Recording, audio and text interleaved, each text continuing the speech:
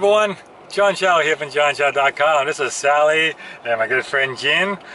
We're here in Singapore and enjoy. Where did we go, Sally? We were at the Sentosa Island, having a lot of fun there. And so far our trip in Singapore is going really great. Jin's been showing us around, and I finally got over the sticker shock of the prices here. I mean, after paying $20 for 1 pound of BC straw cherries and $25 for a Subway sub with one drink. So, but I thought I was over sticker shock until I found how much it costs to drive around here. Right? So Jen was telling me that if you want to buy a car in Singapore, first of all, you cannot just buy a car. You have to go to the government office to buy a piece of paper. It's called a Certificate of Entitlement, a COE, and that gives you the right to buy a car. Because without this piece of paper, you can't buy a car.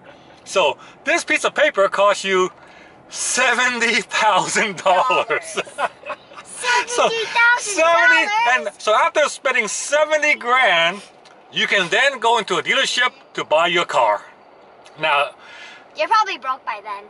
You might be broke by then. Anyway, so how much is the car here? Well, my Jaguar, that's only $115,000 in the United States, here costs $550,000.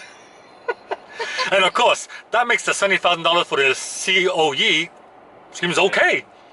But not only is the car expensive, and the entitlement certificate is expensive, just driving around Singapore, see, it costs you money. It costs you money. See, we got this little device right there. That's and in that device, that thing, basically it's a transponder. And as we're driving through the streets, the thing just takes money away from you. Yeah, it just takes money. Like, we'll come up to a street, it tells us to use the street, it costs $1, and boom, the thing takes $1 away. When we're in Sentosa, when we drove into the island, it took $6 away. And then we went to the parking lot, it took another $3 away.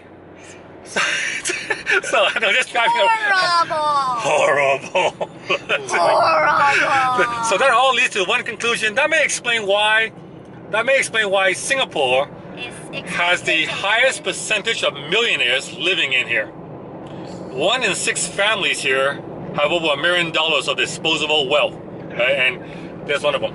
There you go. So yeah, we're having a great time. I mean, do check if you ever come to Singapore. Do check it out, but bring lots of cash. You better. Yeah.